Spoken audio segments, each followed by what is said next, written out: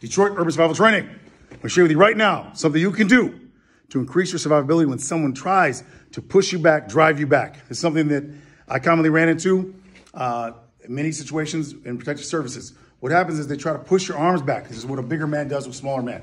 So these people might be 6'5", 300 pounds, 350. When they're doing this, they're pushing your arms back, bracing, and usually this helps them drive you out of some place or keep your hands from grabbing them.